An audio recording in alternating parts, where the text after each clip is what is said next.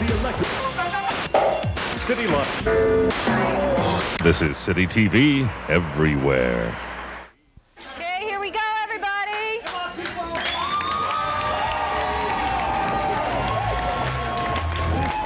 Okay. Real thing? This is it. About 3. Electric Circus is a community dance show. It traces its history back to Boogie in the old building 20 years ago. Boogie, Canada's hippest TV show with disco DJ Vlad. It was all based on the same principle, generational, cultural love of music. They were all, to a certain degree, identifying with each other by way of the music. Here's Vlad.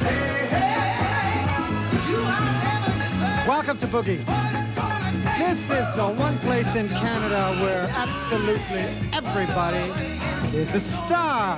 Hey, we're live on Queen Street. Electric Circus is about what we are. You know, we are the people station in the city of Toronto. We're part of the process of living in the city. We're part of the cultural experience.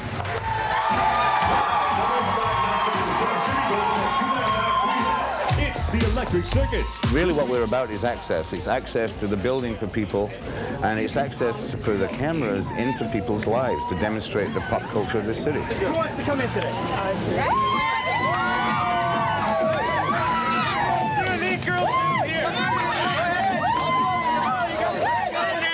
Okay, we should get ready because your performance is next. 1, 2, 3, come on! Who's got the juice? YOK's got the juice! We bring a lot of live acts in that would never get exposure anywhere else otherwise. What do I think about Citytv? Yeah. And Sharon Kevin, my buddy.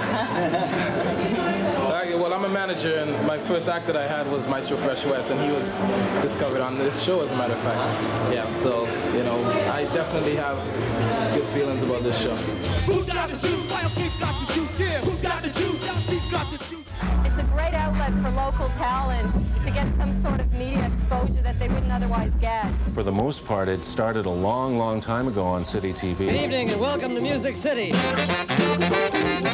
That's when the first hands were being shaken as far as establishing relationships with the music industry. At home, you need two things. Your TV set turned to Citytv, Channel 79, Cable 7, and your stereo tuned to CHEM FM 104.5. We had a new tool. We had portable cameras. We had an opportunity to take your eyes to where things were really happening. In terms of rock and roll, that was quite startling. Ladies and gentlemen, the power chord, heavy metal, Acapulco! We developed the expertise on how to put television from a concert situation into your home on television. What else is on here, John? What am I going to ask you next? You're going to ask me about New Year's Eve. New Year's Eve. Now, there's a classic example of what Citytv does best in terms of getting the public and a television station together. Well, again, it's the same kind of thing. I mean, do we want to manufacture a New Year's Eve show that is recorded in June and play it on December the 31st? Or do we want to get out there and enjoy New Year's Eve with the city? I think we've changed the nature of the way people view rock and roll and the way they view its place in our city and how important it is. When the new music first went on the air, it was the only music television show, I think, in the world at that time.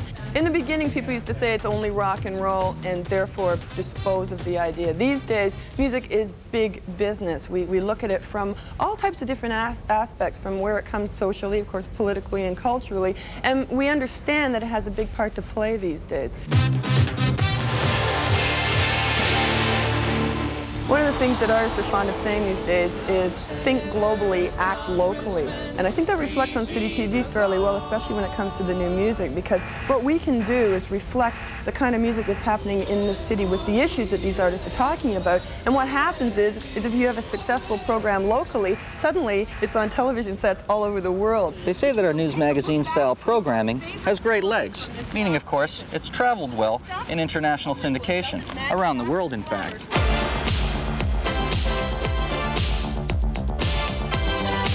Hola, mi nombre es Ginny Beck. I think the show is already in about 25 countries in Still County. It makes sense that a show like this would be developed out of a station like City because it's a station that pays attention to what's on the minds of the hipper, urban younger audience, and we were already doing that with music and movies. It made sense to do something on style and fashion and design because these were the sensibilities of younger, hipper, urban people. And it helps round out the station's mandate in the sense that it's paying attention to what a lot of the people that they hope are watching are concerned with. Movies reflect, like fashion, the style of the day, what's going on in people's minds, their emotions, and their escapes. Movies have always reflected what the world is thinking about at that particular time. This is a new kind of television factory that's invented for the production of high volumes of information-oriented television in an almost perpetual flow. And the building is organized so that while it's telling the story of the world out there, it's also able to shoot the story of the people who are telling the story of the world out there. And that difference adds a story component and an informality and glamour. Oh, I think they're going to be on the other side. And then a tag. That makes the experience of watching our channel different from the experience of watching others. It looks like the worst of it has passed us by. I don't mind that everybody doesn't or won't like it. The truth is that most people like it some of the time. And the truth of our situation is that percentage, the people who like it, keeps growing all the time. And the people who like it the other way keeps shrinking all the time. It's appropriate that a news serial on Citytv should end here, at Speaker's Corner. After all, this is the ultimate physical manifestation of the Citytv mandate, to be participatory and interactive, an environment where the public's input is the most important element. Okay, sorry to keep you waiting, guys. See you next. Thanks.